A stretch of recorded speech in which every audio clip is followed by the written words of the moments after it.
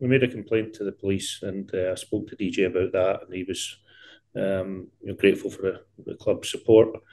And I think everybody just is sick of this stuff. I certainly am.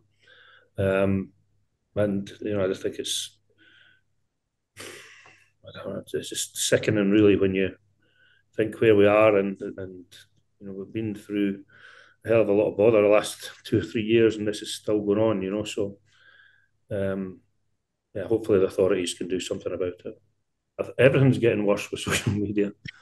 I just don't understand. I don't really get involved in it.